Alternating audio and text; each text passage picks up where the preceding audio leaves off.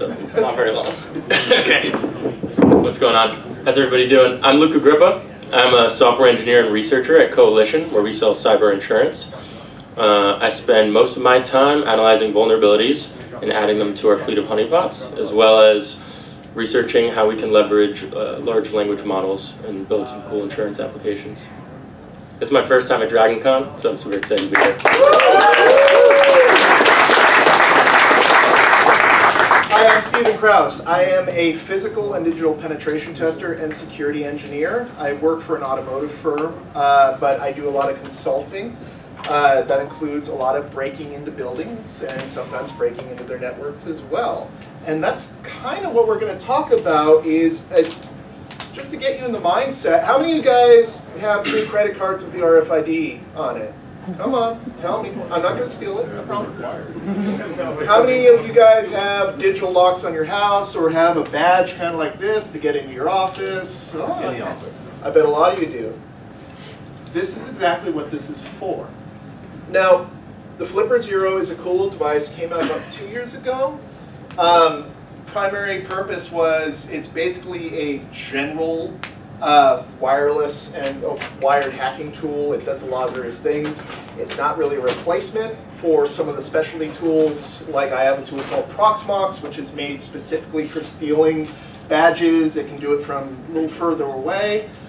But nonetheless, we're going to talk a little bit about what the Flipper Zero is. And we actually have a couple standing up here. His has the cool card. I didn't bring mine, so I'm a loser. But yeah, it's basically a digital multi-tool, and here I have a little Wi-Fi development board on top, so we can do some Wi-Fi hacking as well. Cool stuff. So let's kind of go over what is inside this little thing. Inside this guy is a little software-defined radio for sub-gigahertz, 300 through 928 megahertz. That covers a lot of things like your car keys, or if you have little wireless remotes for opening your door, the garage door openers, a lot of them are sub-gigahertz. It has a 125 gigahertz low-frequency radio RFID. Those little badges like you've got for your room probably are that. Yeah, if you want to get into a parking garage and the gate's blocking you, you might want to get one of these. Never done it, but it's possible. It has a 13.56 megahertz, which is the most common one that you'll find for things like your credit cards or the cards for your office. Now, what this can't do is some of these cards are a little more advanced. Like this card will respond on the same frequency that it's powered up and scanned on. This one will power up, but it responds on a different frequency to make it harder to do that. Proxmox can do that. This guy can't. His radio is a little more limited. But since this is kind of a grab bag of all those different tools, it's kind of a way for you to kind of experience the various tools that hackers might have access to. Yeah, one way to describe this is really a digital multi-tool. And well, if you were a penetration tester, you probably wouldn't use this. This kind of is a fun way where you can learn more about it, and it's kind of really brought awareness to radio frequency hacking because it's super prevalent in our lives, but people don't really know how vulnerable they are. Also has infrared. I can annoy people and turn off all the TVs in the doctor's office, which they usually like because it's playing some home makeover thing which no one wants to watch anyways. It also has iButton read, which you probably won't see a lot of, but if you're ever walking around a mall or an office and you see a little, what looks like a dime stuck to the wall, that's probably an iButton. So a lot of physical security teams, they will go around and they have to manually scan those as they're going around the building to verify that they're doing their route. This you can scan, and sometimes you can read things that are on them, so you can identify routes, identify things about what they're doing. And that was kind of one thing that was cool, is not a lot of tools have that ability, but this one does. You can see that's right on the bottom over here. I've also heard this is much more, did you say it's already prevalent in like Europe as well? These iButtons are kind of everywhere. Yeah, they have the iButtons at my office, and our security guys have. They have like a little tool that they go up and it contacts it, and it just basically checks a box. But there are more advanced ones. Used to be when you got certified in Java programming, they'd send you a little ring that had a little chip in it that you could read with this, which was a little iButton thing. I still have one of them I got off eBay ages ago. But getting into some of the cooler things this can do, bad USB. So bad USB is a tool that I actually use every time I do an engagement. We take a USB drive, we flash it to appear as a HID device like a keyboard or something, and it basically starts sending commands to the computer into PowerShell or command prompt, or if it's a Linux box, into something like Bash, and it'll start trying to run things that looks like the user's typing it, but it's really just the USB doing it.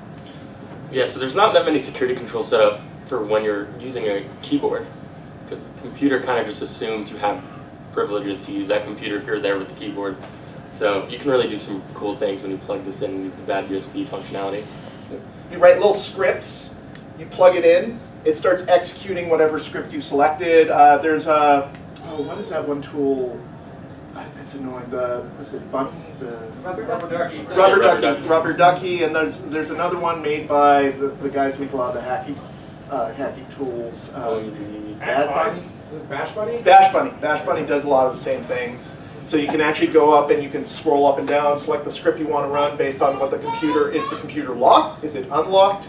Is it Windows? Is it Linux? I want to run this script because I know it will specifically target whatever that's supposed to do. So that is one of the cool features.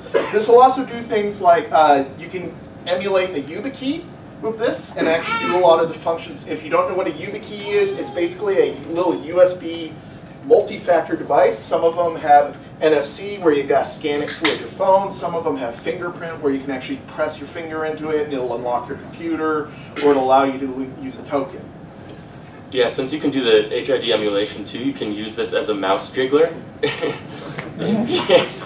Yeah, if your email or something turns off and goes to sleep when you're not moving the mouse too often, you can plug this in and it'll... Yeah. And I do digital forensics, so sometimes we get a criminal's computer where the computer might lock at any time. We actually have mouse jigglers that are specifically designed just to keep the computer unlocked so that we have time to move it somewhere where we can do forensics on it, or at least maintain control of the device without using it. A little backstory on that, there was a hacker who was actually caught. He had a USB where if the USB unplugged it would lock his computer.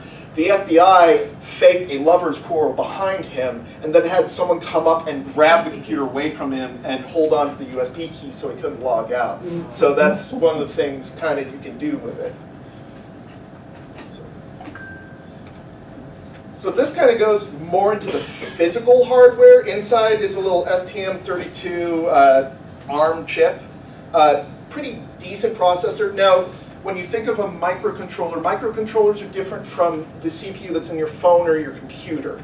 Your phone or your computer has an operating system on it.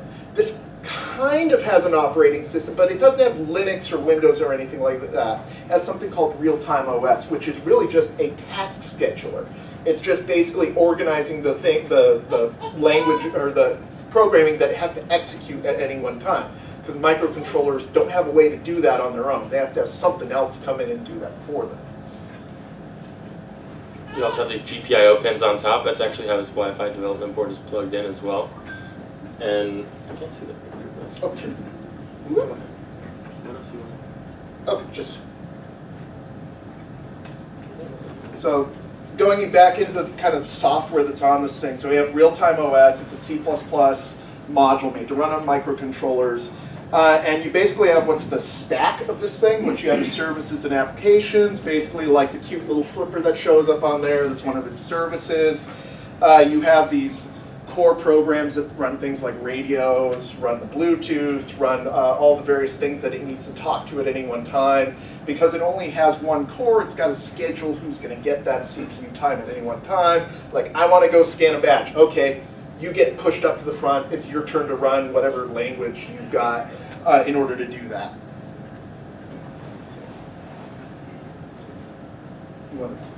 Yeah, they also have a desktop application and a mobile app as well, where you can go in, you can do over-the-air updates via Bluetooth or USB, and you can also, I mean, one of the things that they have as well is the default kind of firmware that this comes with is limited, so they have these like hacked firmwares that people have published online. You can download from GitHub and go check out and get some added functionality.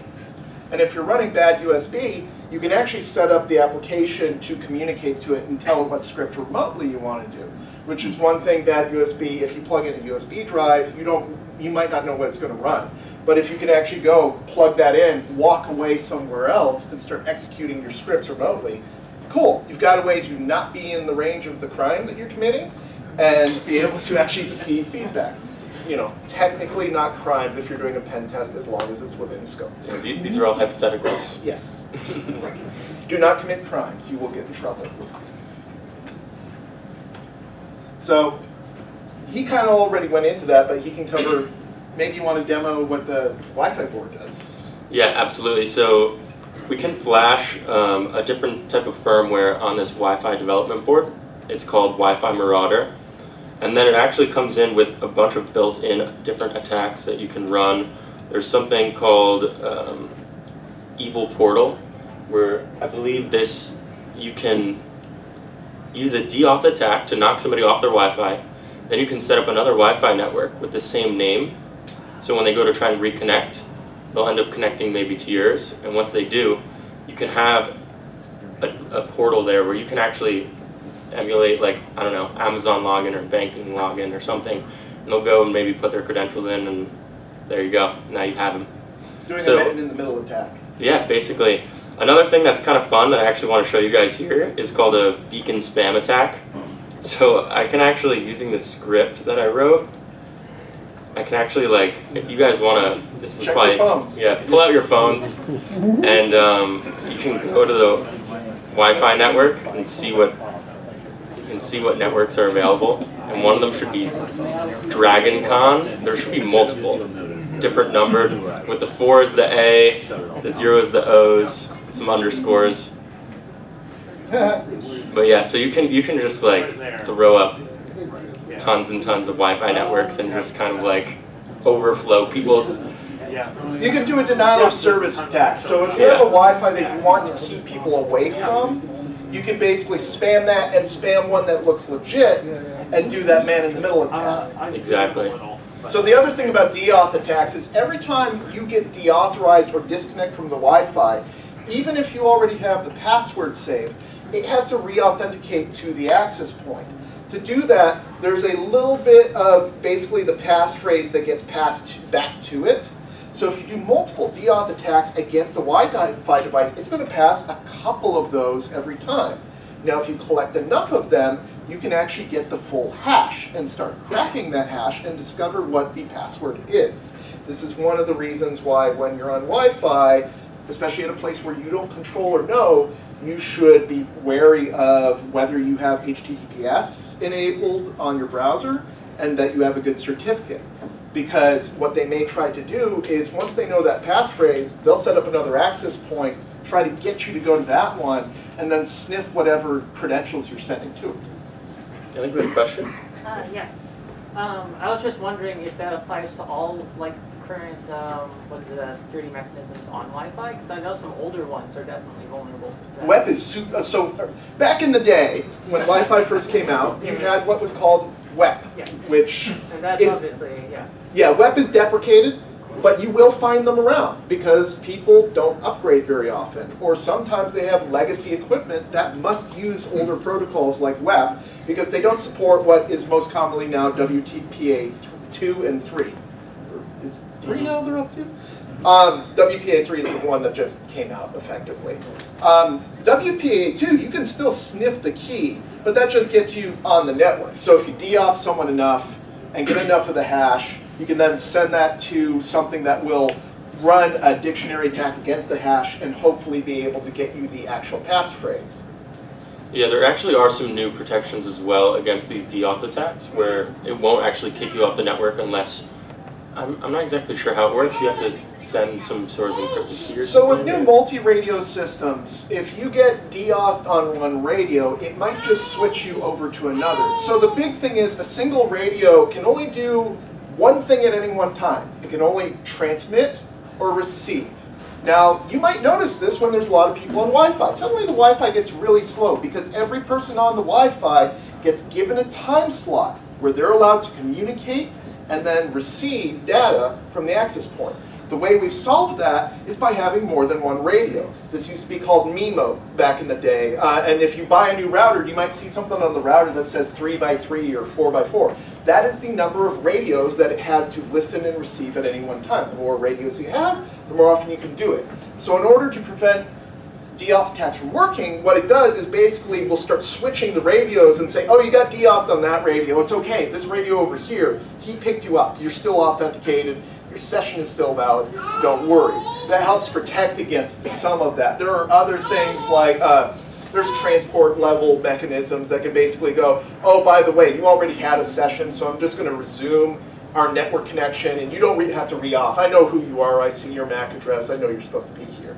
Would that also be true for mesh systems? Yeah. Mesh systems get a little weird because in most cases, mesh might not be doing authentication. Some mesh does, where it's like you have either a shared key that you're doing, a pre-shared key, a PSK, or you might have even a tokenization system. I know for ESP32 devices, which is a microcontroller I developed with, you can actually set a token that the whole mesh system will exchange. And while you can capture it if you get enough of the information, it's still harder because they're all kind of mixing that up in the middle with each other. Feel free to ask questions, guys. You know. So now we get into more about what can you do? Like, okay, this is cool. What do we do with this? Like, great. So we went into, so the U2F, that's what I was talking about with the YubiKey. That is an authentication device that's over USB. You're going to be seeing a lot more of this stuff in the future because a lot of companies are starting to move to this. Rather than you having a username and password to log on your system, you just have a token. Or you just have a device like multi-factor that just generates a random password that you have to put in every time. So you don't have to memorize that password anymore. Or maybe you don't even have to type in a password. You just press a button on your phone or your token and it logs you in. Yeah, we also spoke about infrared. I mean, this thing can be used pretty much as a universal remote for anything. It has a infrared receiver and transmitter. So you can actually record and save different transmissions from like your home remote or something. But there's built-in universal remotes that you can use to like brute force TVs, ceiling fans, air conditioning units, projectors, and different things like that. And that has a built-in dictionary in there, so it's pretty cool. So every manufacturer that has something that uses infrared has a specific pattern that they do to all their devices. But things like on and off for most devices is fairly universal. So what the flipper can do is just start rolling through those codes until you notice that the TV turned off, and then you can go, oh yeah, that was the one. Maybe it has a timeout. Sometimes it just rolls. Just turn the TV off, and it'll just roll through every turn-off code for every manufacturer out there until the TV turns off. It used to be there was a watch back in the day that you'd buy in the 80s and 90s that did the same thing. You know, love to annoy your family at Thanksgiving and just keep turning it off, and they're like, what the heck's going on? They don't realize you're punching your watch every 5 minutes. We spoke about bad USB, a little bit about Wi-Fi too. So Wi-Fi is not built in. You need to have this Wi-Fi dev board that comes with the ESP32. Let's see, what was I just going to say about Wi-Fi? There's another cool thing you can do. There's actually a Wi-Fi deauthor watch. Now that you brought up the you can buy it on Amazon watch, for like yeah, $10. and you can just start kicking people off the Wi-Fi. You just walk around with it on. It's pretty cool. And I think that's based on the ESP8266, which is an earlier version of the ESP32. But yeah, it does deauth attacks. I don't think it does key capture. It doesn't have any way to store any info. I have a tool which unfortunately I didn't bring today, despite the fact that I brought lots of toys, called Konagachi, that is based off of Raspberry Pi, that also does the same thing, except they can work together, and mine has Pikachu faces on it, so it's really cute while it's breaking your Wi-Fi. Because Pikachu makes everything better. He can't be bad, it's Pikachu. Come on. Let's see what, we also got NFC. I actually was able to, he's got some cards here, but I was actually able to clone my hotel card, so now I can use my flipper to get into my hotel room as well. So don't leave that laying around places. Yeah, and there have been cases, I've worked a couple as a digital forensics investigator where people have cloned people's cards and gotten into their rooms. So yes, you know, just like your car keys, be aware of where they're sitting and where they are. Now, if you're extra mischievous like me and you have a device that you can actually be 5 feet away from them and clone that key, they're probably a little more advanced, but there's not many of those people running around, thankfully. Yeah, and a lot of these things we're talking about, I mean, we can do all these cool things with this device here. We're professionals. But for these like NFC cards and stuff, there are protections available to protect against us using this little device to clone these things and whatnot.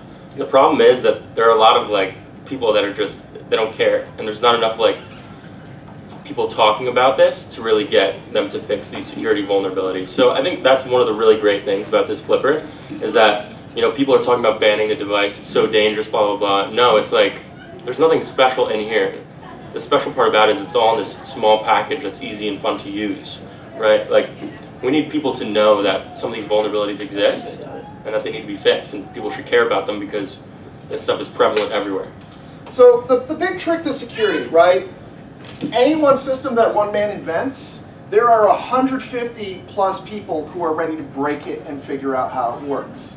The big joy in hacking is figuring out how it works. You want to take it apart. You want to figure out what it does.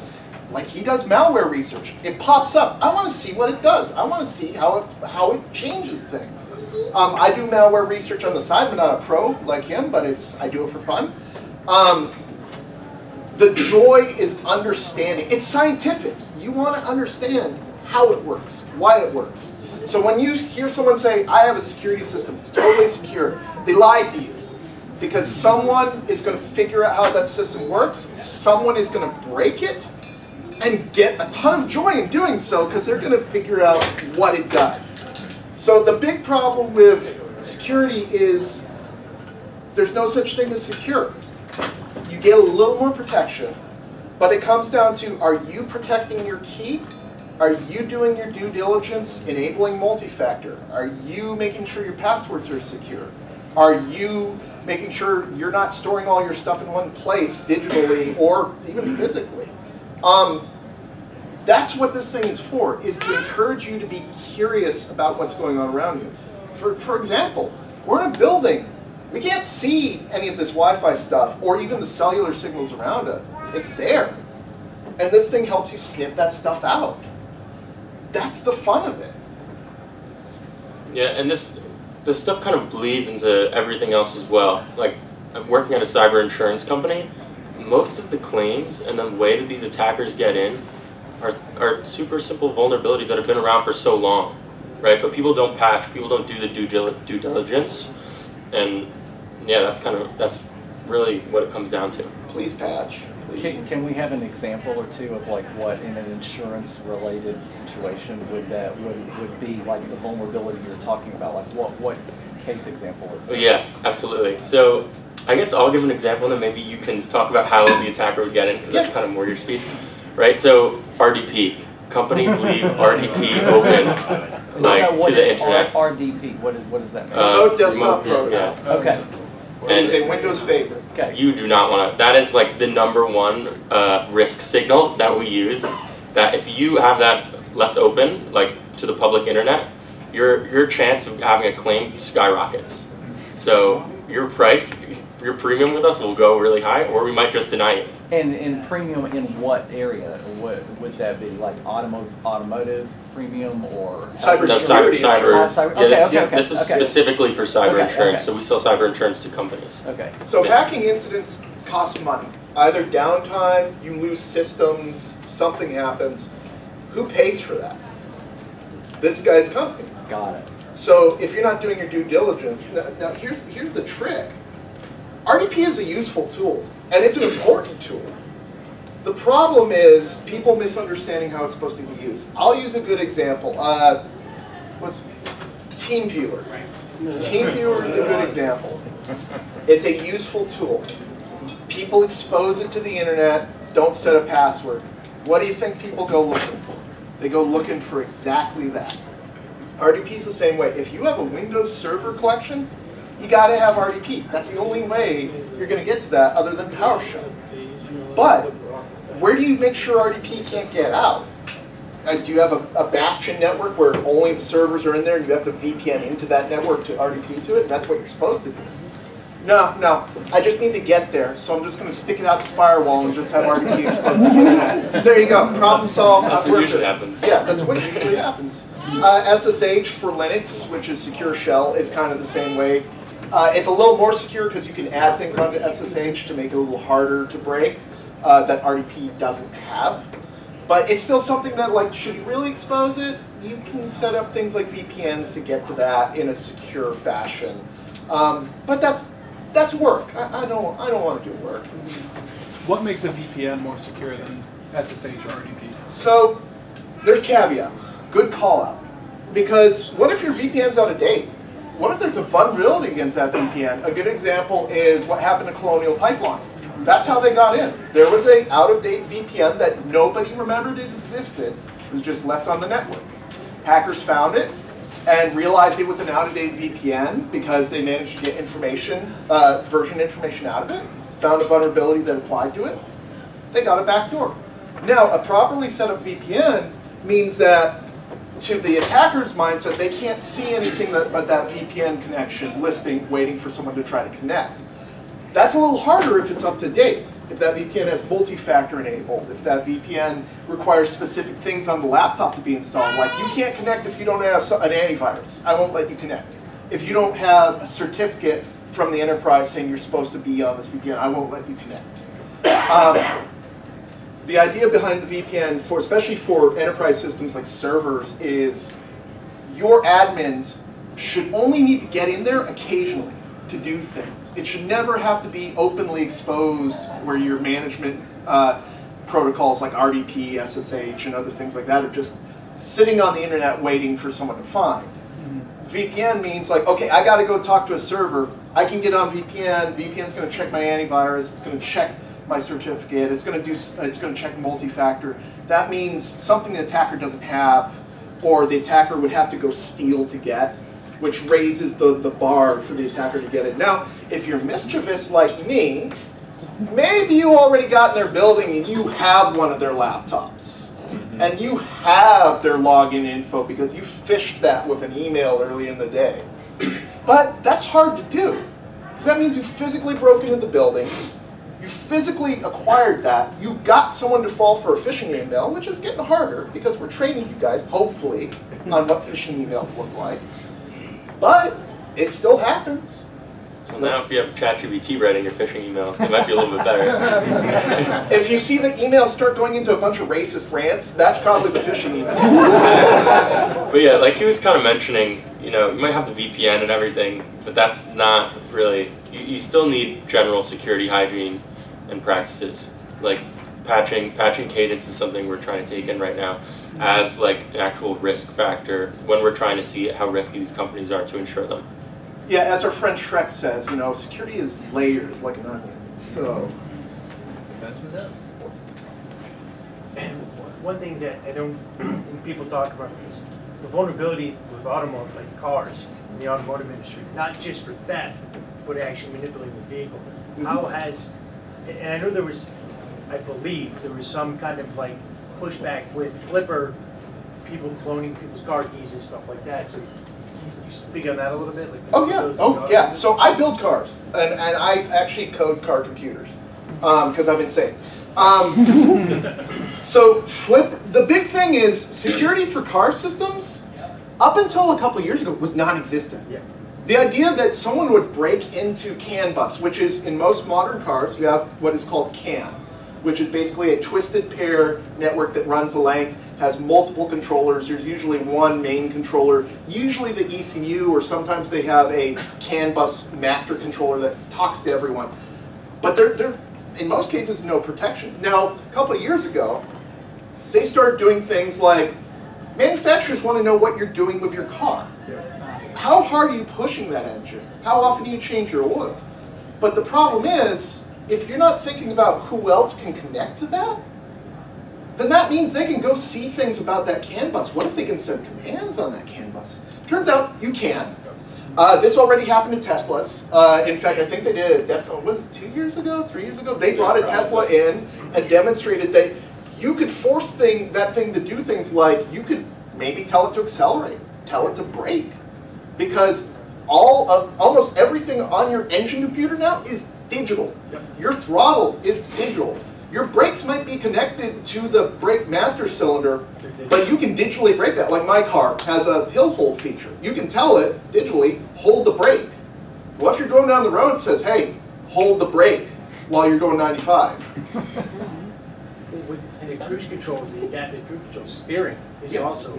You think about all these advanced technologies they're putting in your car. They're not bad things. That's the trick. None of these are bad things, but did they think about the protections needed to make sure someone else can do that? CAN buses, in most cases, don't have any authentication. There's nothing to stop them from, if you can find what the over-the-air radio is talking on, which is usually just a cellular device, and in most cases, if it's on a cellular device, it means it's on an IP network, which means it shows up as a server somewhere that somebody, if you ever want to see how cool this is, go check out shodan.io.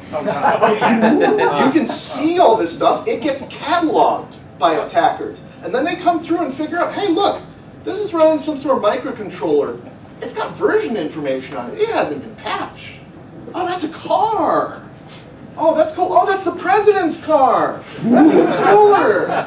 What can I do to that thing? I want to kind of get back to the social aspect, right? Because like you mentioned, like people have been overall flipping out about Flipper. And this reminds me of, in some ways, in some parallels, back in the early days of the internet. We didn't have HTTPS. We used HTTP for everything. And it wasn't until like with online banking and everything else, people were like, hey, everything's getting intercepted. Now we have to do something about it. How much of the overall interaction is simply, maybe not, let me phrase it that way, but I wonder if a lot of the pushback and reaction to it is because of how people don't necessarily understand the number of different technologies that are running across the airwaves like you guys were talking about earlier. And so when you start showing that, all of a sudden you can see all the radio waves in this room and you're like, holy crap, there's so much. Yeah, and people it's information overload. Yeah, exactly. Yeah, I was just gonna say, it's like fear, you know, like this stuff is there and we're all living with it, but once somebody puts it in your face, you're like, that's scary, I don't like that, we should get rid of this device, you know, like that's what's causing it all. Meanwhile, it's not. It's really just bringing it to our awareness. It's not the cause of it. It's just it's illuminating it. Exactly. A good example, and this kind of gets in a weird direction. So I shoot rifles, and I 3D print a lot of things. The question came up: how do we effectively ban someone from manufacturing a weapon at home if they have a 3D printer? That's really hard to do, because technically, I also have a lathe and a mill. Right. I can manufacture practically anything if I put my mind to it. It's the same thing with this. If you have the electronics and you do a little bit of book learning, you will figure out how radios work. Software-defined radios are the norm now. So if someone can figure that out, how is banning this really going to help? It's understanding, well, okay, not ban it. What do we do to protect against what this can do? Layers of authentication, social understanding, enforcing things that manufacturers have.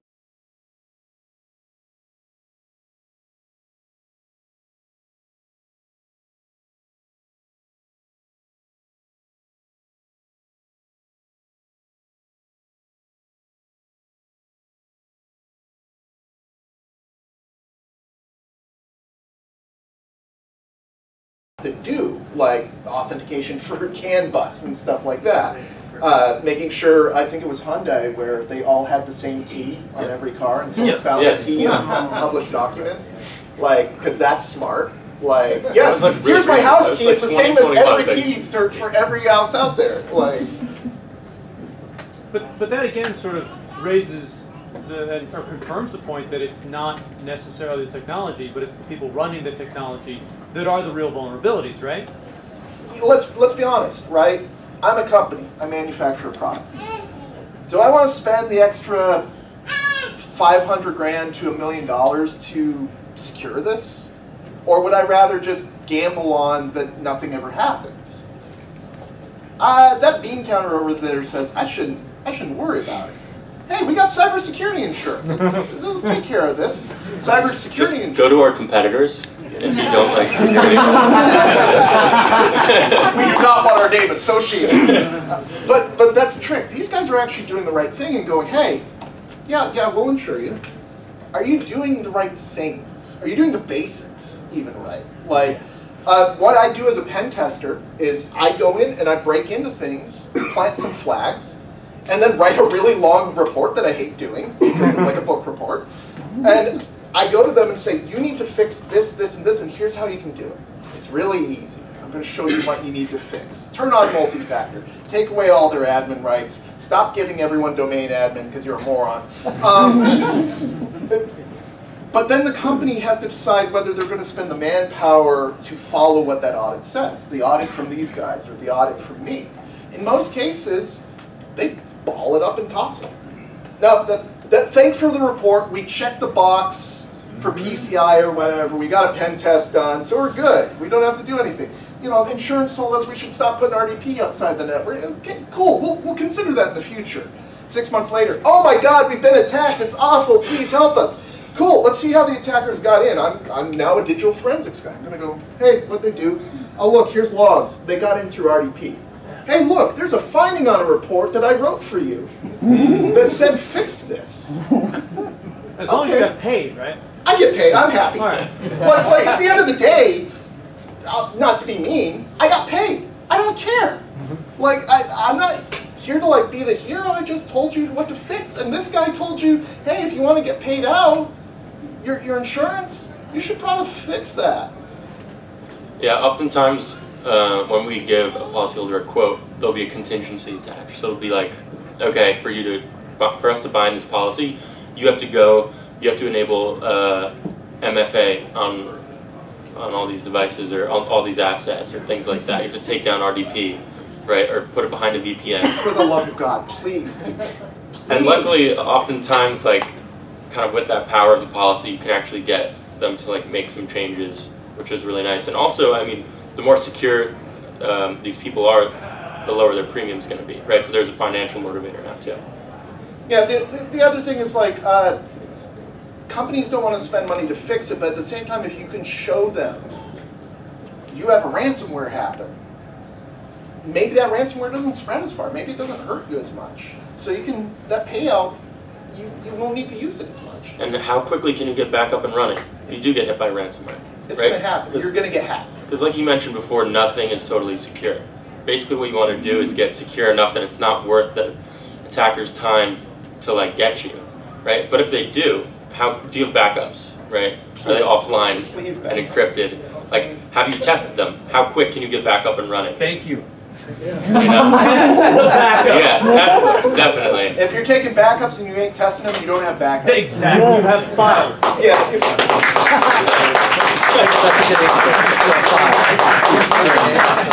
Someone You have a backup. You have files. With the insurance policies and stuff, how often do companies usually? I work for a group. I work for a business that falls under major business. I believe this number is correct. We were told our premium or the amount we would have to pay if we had a problem is $10 million per incident. I mean, now, so we've done a lot of things we talked about. Mm-hmm. So, I mean, is there time for the price that can go down, or because we cover the whole state, so yeah. I mean, could we just be so big that's why our number is so high, even if we're pretty good? I'm not going to say, I mean, our people's bright as a 2-watt bulb.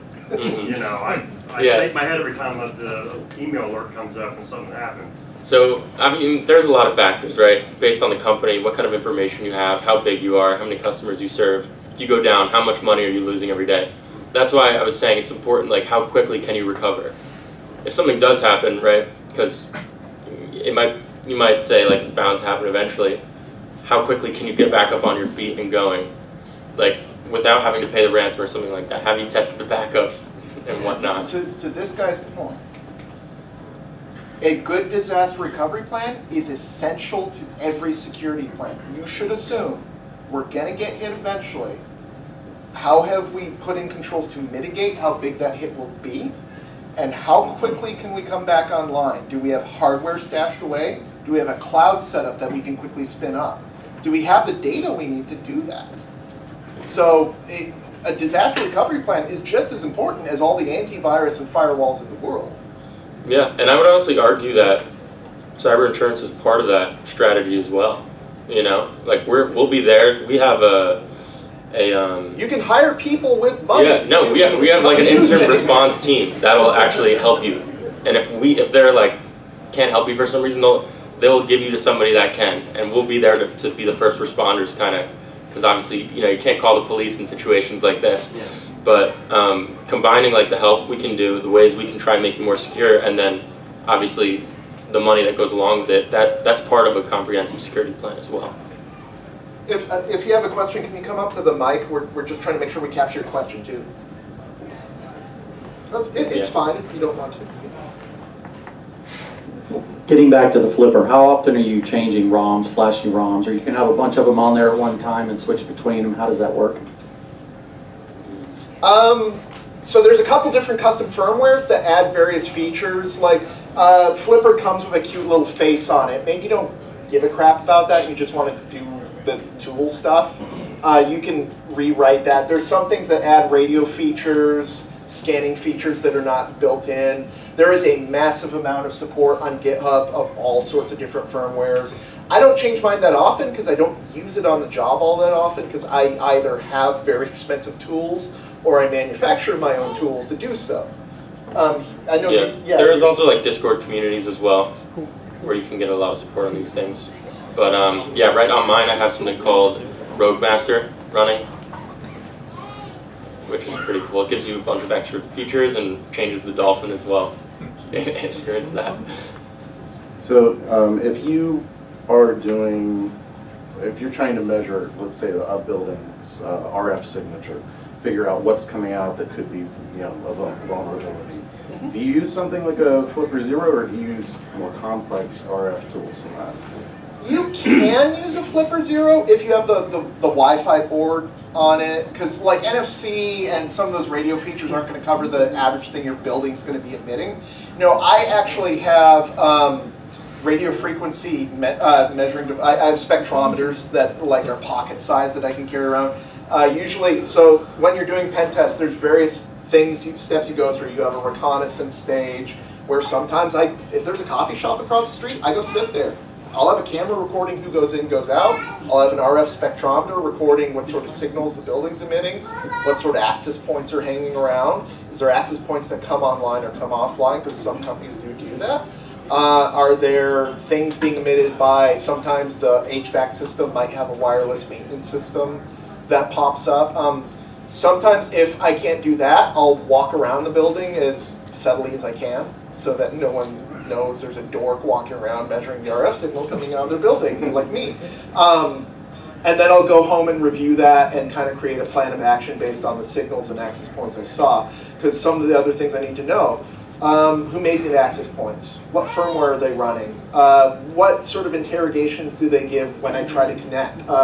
I've scripted my Ponagachi, which is built more for, it kind of does the same thing as this, but Wi-Fi focused, to try to connect and then capture the sort of handshakes and information. Because one of the things it's going to exchange, hi, I'm this sort of access point, I'm manufactured by this guy, here's my MAC address, and I'll give you all the information about what it is. Here's what I need to know from you to enable the connection. Because you don't have to actually have the password to start the handshake. That comes in halfway through the handshake.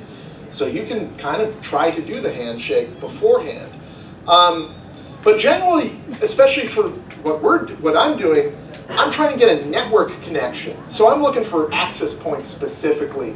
Bluetooth might be useful, and sometimes you get printers that they have their own Wi-Fi and they're plugged into their network, and I can jump on the printer and then jump onto their network, which they did a DEF CON panel where they did that live, and it's hilarious. Because in most cases, there's nothing stopping you connecting to HP_printjet that is connected to their network on the management network, because so-and-so really had to print at that moment and didn't want to go downstairs to the actual printer. The Vegas fish tank. Yeah. He's talking about, so they had a fish tank at Vegas that had a Wi-Fi enabled temperature controller for the fish tank. I think it did like health of the fish tank too. It was connected to their network. And yeah, they connected to it and they got on the network through the fish tank. Hacking fish. Flipper applies here because maybe one of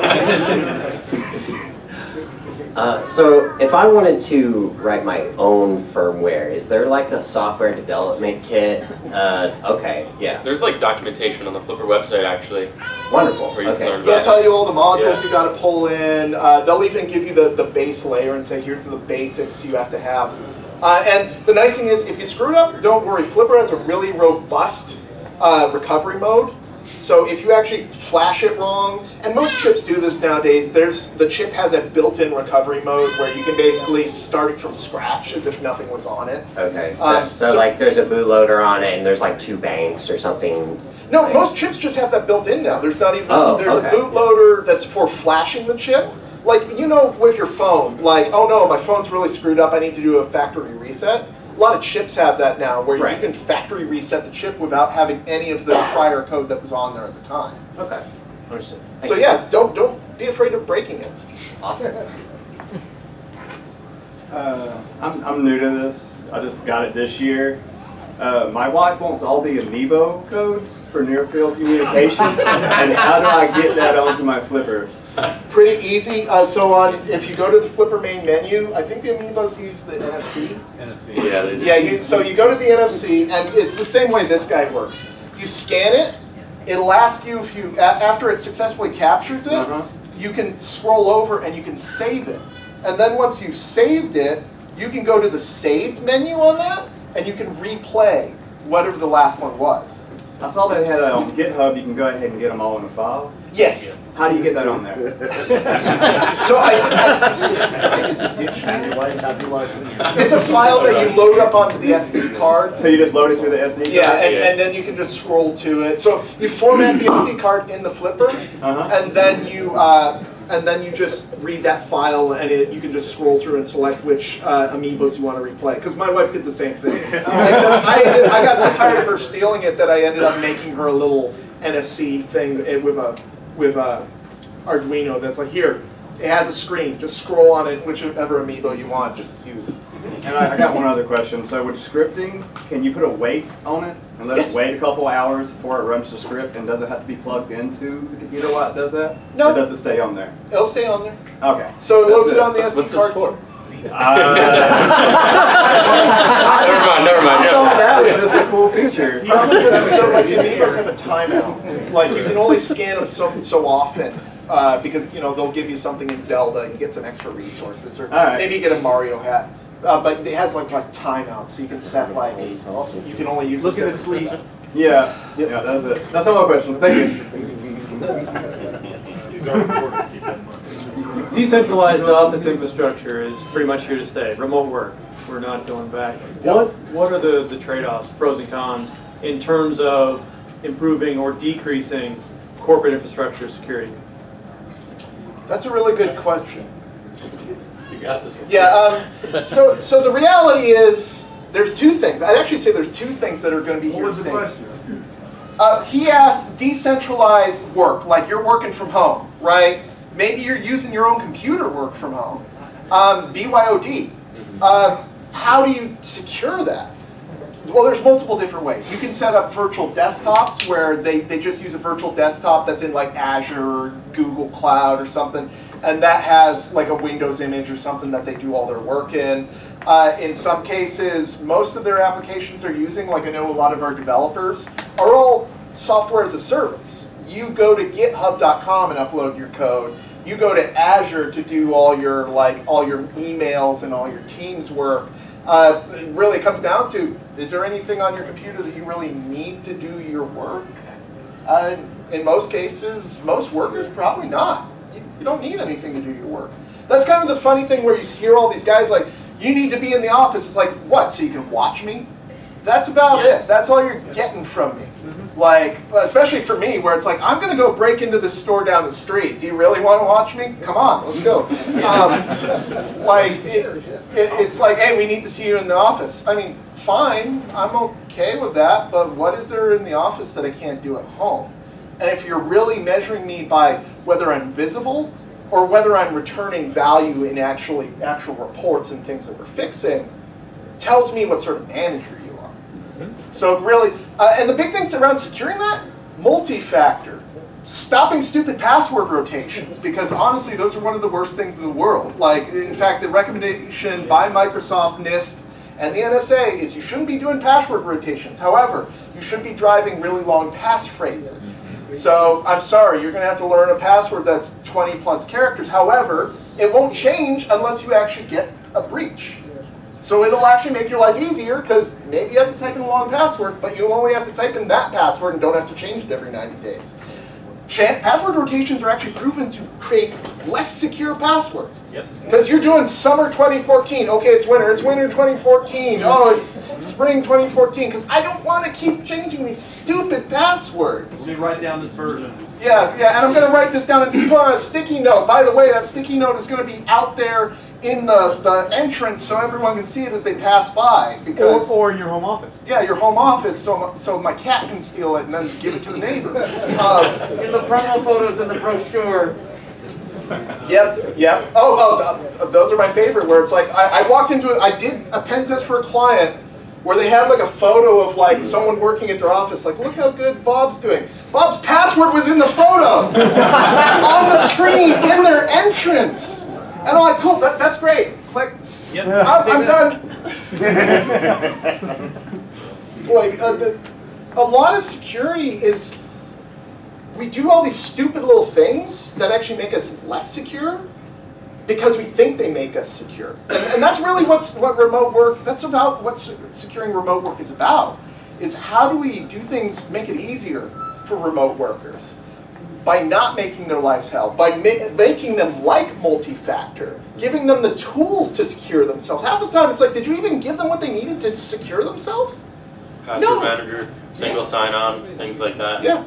Oh no, you made it hell. So of course they couldn't secure. They couldn't help you be secure because you made it worse for them. You're the problem, not the. A good example. I work in application security. I work with developers like him, where it's like, hey, they've got all these vulnerabilities.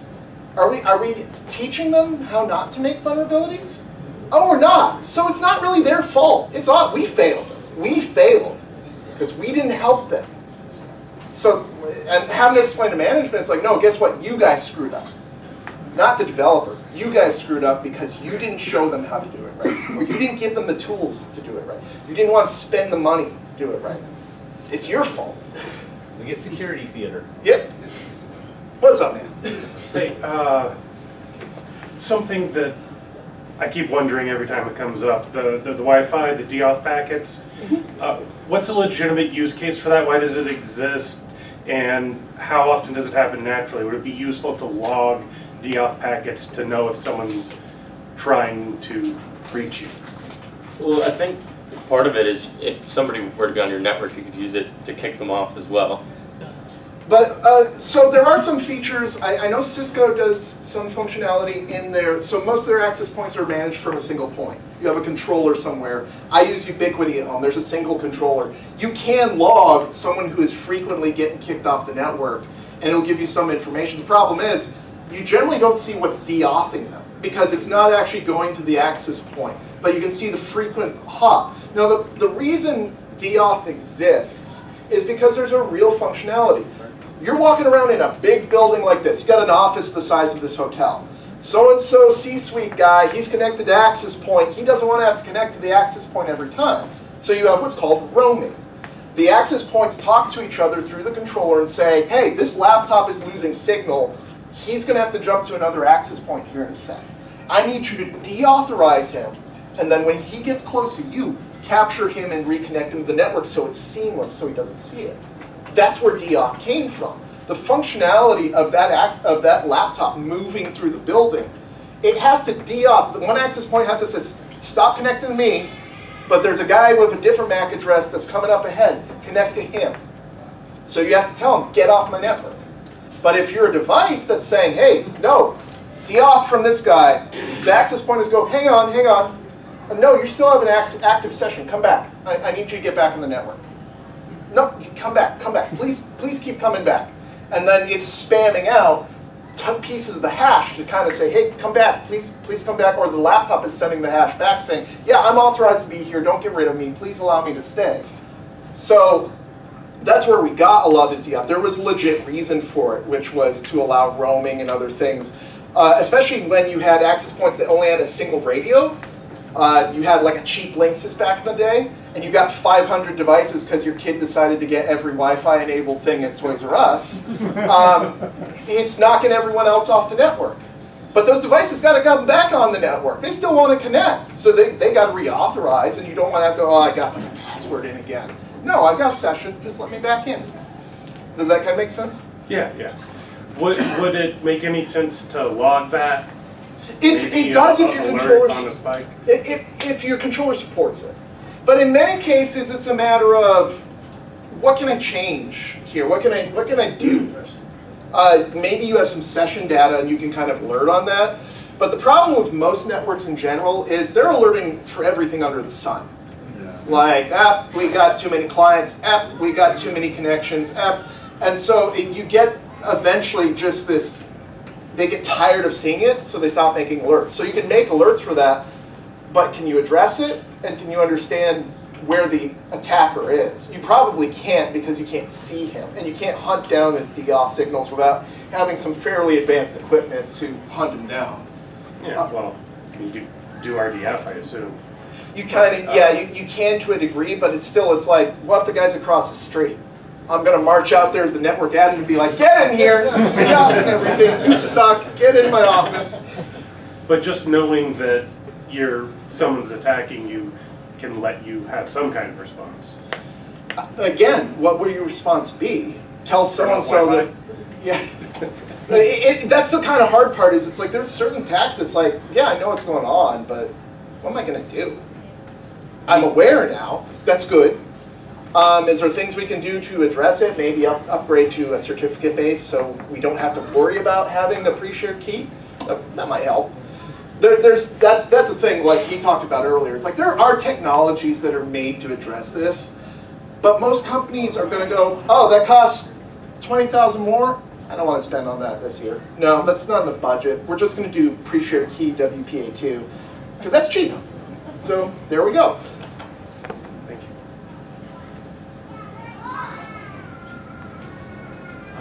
I have been trying to get one of these devices for a while. They've always been sold out, so I just got one a couple weeks ago. Haven't had a chance to play with it, so I don't have a serious question. But the most important question of any piece of hardware, can it play Doom? They got Doom playing on a pregnancy test kit. Of course. CPU, it's not really running. It can. I know. It still was there. He's got Doom on it. At least you download the roadmap. It has a D-pad. You can play Doom on this. It has enough guts. You're gonna play Doom. You can play Doom with 16 rat brain cells. Yeah. If it has an ISA, it can run Doom. Yeah. Basically, at this point, every microcontroller on Earth has enough power to run Doom. I can't think of a single one. Your LED light bulb has enough CPU power to run Doom.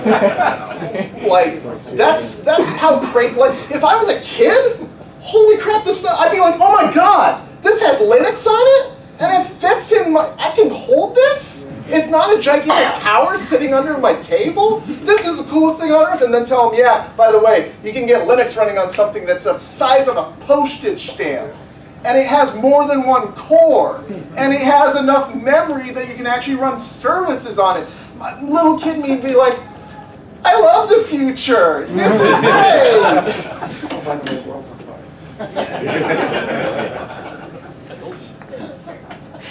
Okay, I'm not sure if you covered this while I was out of the room, but I just wanted to ask, are people using Flipper on pen test engagements? Yeah, I've seen a couple. Again, it gets into that problem is, like, I know I can use it in my office. However, not every RFID reader, not the card, but the reader itself, will listen to the signals coming from that. A lot of cards, if you actually look on the back, there's a little, there's a number, usually on the back of that card. There's certain information that a lot of these readers look for that is not part of the signature, that if this thing tries to send back, say, I'm this card number with this unique ID, it'll go, yeah, but by the way, when was this card manufactured or who manufactured it? Oh, you don't have that info? I'm not going to listen to you. Especially active readers are probably the biggest issue. Like if you have like the security gates at your office where you scan your card and the gates open, I've noticed those don't like talking to Flipper. However, the little badge readers on the door are pretty dumb, and they will generally talk to Flipper. I have a couple pen testing friends where they have used it in the field. They've cloned people's keys. Usually just because they haven't bought a Proxmox yet and they're not addicted to very expensive hacking hardware yet, which I can't blame them because that stuff is pricey, because they know you make a lot of money off it. But yeah, I've seen people clone badges, I've seen people clone hotel room keys, I've seen people clone access to garages, I've seen people clone garage door openers. I can't really go too much detail, but I had a friend who had a Flipper, and he sat outside the Target's garage at the office and just basically sat there until the guy came by and captured his the door code because they didn't have one that had a rolling key. To explain what that is, most garage door openers, modern ones, have what's called a rolling key. Your car probably has this too, where there's a preset known key that this guy knows, and the controller in the car or the controller in the garage door opener knows. And every time you use that opener, it rotates the key to a different one. And if you don't know the pattern it's going to use, you can't know that key unless you just sit there and listen to it over and over and over again, which you can do, but it goes into that, do you have the time? You're an attacker. You need to get in there now. Do you have the time to wait for them to just repeatedly press the button? Probably not. And you probably don't have the time to wait days for them to actually go through all the rolling codes before it starts cycling back. It gets it more into that idea of security is about delaying and alerting. How long can you delay them? Someone's trying to break into your house. They're trying to get in your door. If they're using lockpicks, that takes time. They could just break your glass and go in your house if they really want to, but if they're an attacker that actually cares, they probably don't want to do that because that alerts you that they're there.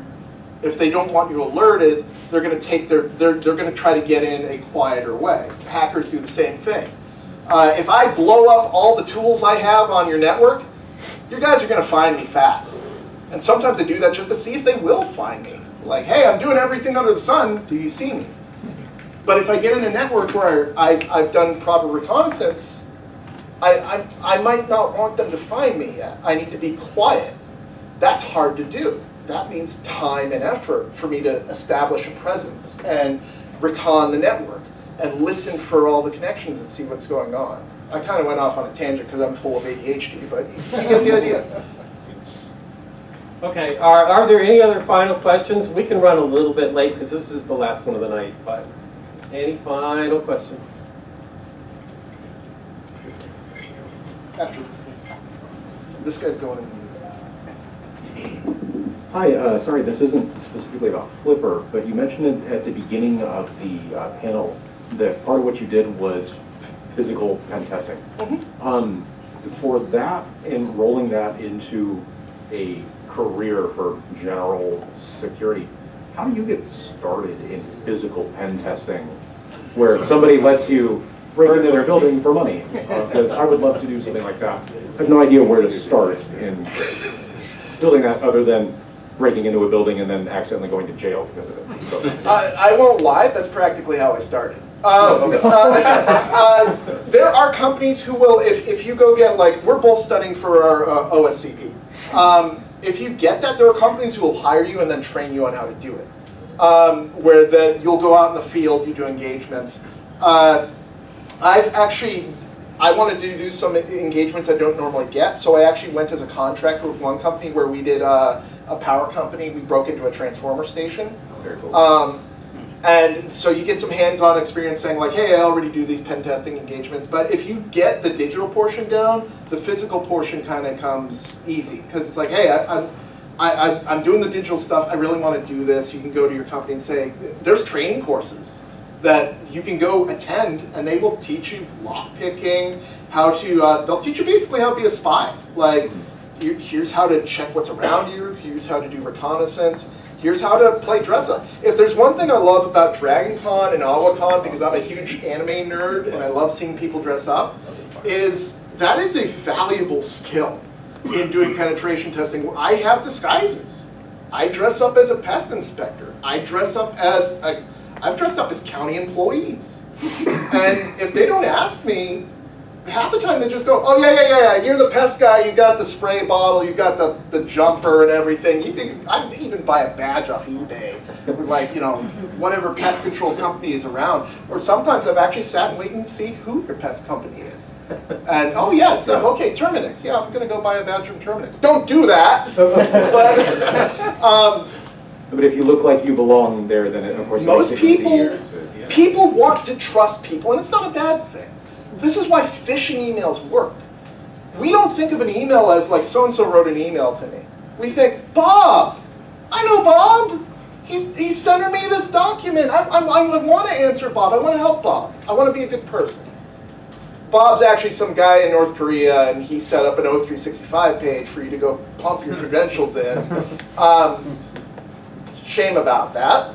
But this is the thing is, I went to school for physics, so I'm a huge fan of Carl Sagan.